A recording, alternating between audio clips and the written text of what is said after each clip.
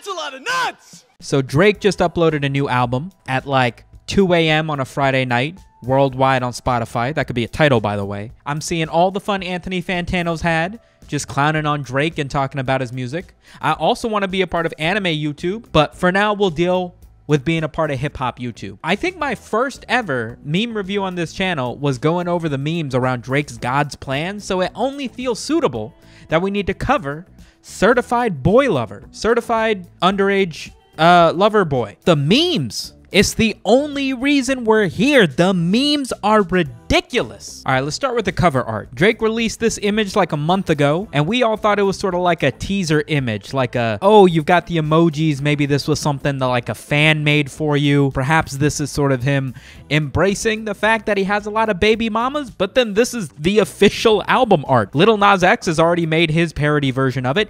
Everybody and their mom. That's how simple it is. If something's being memed by like corporations on your album art, you made it a little bit too simple. You guys remember the Pop Smoke album art that literally looked like they made it using Instagram filters? That's what this feels like. This album art was made by Virgil Abloh, founder of Off-White and current creative director for Louis Vuitton.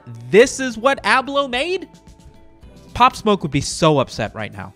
Being on the internet for long enough means knowing that the Tails image in the top right is not just any old pregnancy joke. It's almost definitely vor, and I kind of hate myself for being able to tell the difference. Transition! The responses to the music on the album itself were all over the place. I wonder what Fantano thought of this album. Honestly, this track's greatest sin is being so goddamn boring that while I'm listening to it, I kind of want to just like hook a car battery up to my nuts just to get some kind of mental stimulation.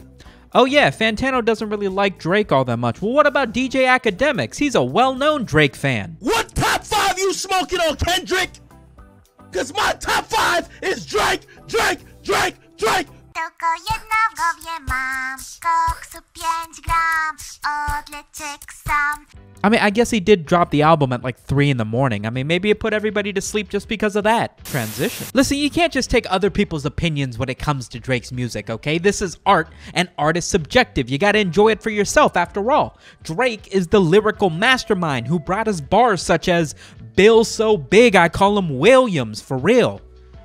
I mean, who else can do that kind of wordplay? But even so, you can't just take this as another album by Drake. This is a coming out celebration. On the track, Girls Want Girls, Drake states, "Say that you a lesbian, girl, me too." Drake's a lesbian. Who would have known? This whole time I thought he was Canadian. Transition. Do I look like I know what a Lesbian is? Transition. The lesbian bar is of course not the greatest lyric on the album. We of course also have to step to my girl and my hands getting thrown up. February 19th is the day of the glow up. It's a little bit of an awkward bar. I mean, the flow and delivery is great, but I mean, are you gonna elaborate on why February 19th is the day of the glow up? Nope, we're just gonna throw that lyric out there. Drake, you do know that's Millie Bobby Brown's birthday, right? You do know that's the date that she turns 18, so it's kind of a creepy bar if you don't elaborate on what you meant by that. You also have the bar that says that you feel like Tiger Woods the way you're teed up on 17. Millie Bobby Brown's 17, so it really feels like you're honing in on her 18th birthday, Drake. We're still not going to elaborate. Also, any reason in particular R. Kelly is credited as a writer on this album? No, we're not going to elaborate on that either. You're not making this easy, Aubrey. You don't make it easy to be a Drake fan, Aubrey. Next meme. Okay, so the album wasn't great. It wasn't one of Drake's best projects. It wasn't fantastic. There was a tremendous amount of attention surrounding this album, however, because it was so closely inside with Kanye West's very anticipated album, Donda. In fact, for like a week or more, it almost seemed like they were going to release at the same time. When Kanye West started doing his pre-listening parties, Drake took another stab at the beef between them by releasing an unfinished, unmastered track that Kanye West had did with Andre 3000. Basically, Drake released this track because Kanye West had a diss in it. He wanted to show that Kanye West was reigniting the beef. The problem? Andre 3000 is on this cut of this track. So it's Kanye West talking about his long-deceased mother. Andre 3000, arguably the greatest lyricist of our generation, talking about his own deceased mother. The track is fire.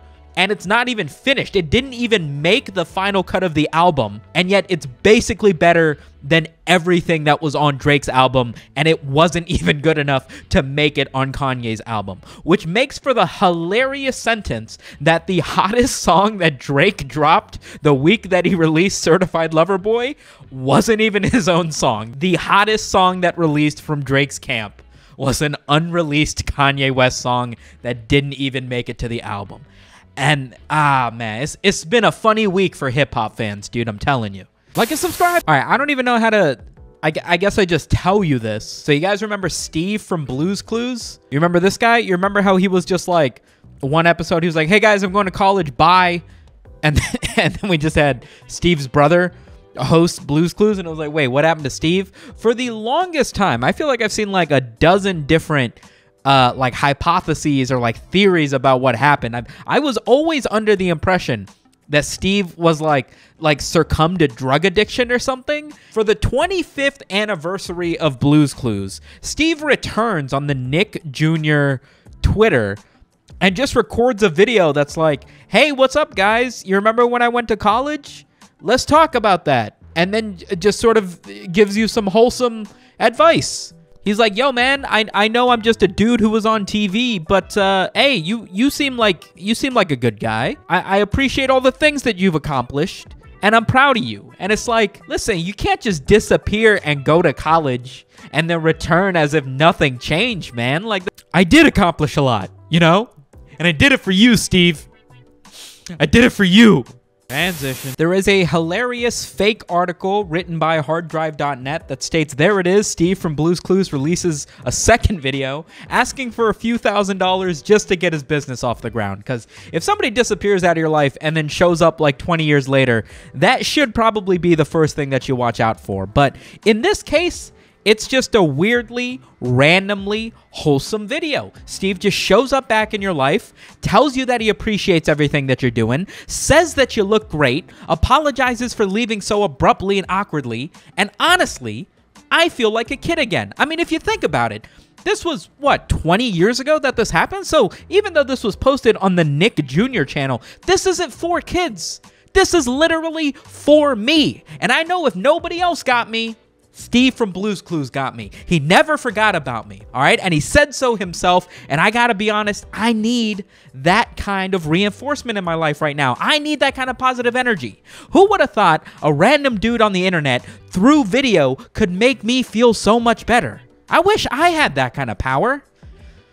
I can't imagine how I could do that for anyone else. So, on a completely unrelated note, thank you for watching this video. Remember to like and subscribe. Remember to click confirm after you hit unsubscribe. Patreon boys are rolling in the back. Feel free to join them if you got a couple extra bucks, and I will catch you guys on the next video. Shpisu!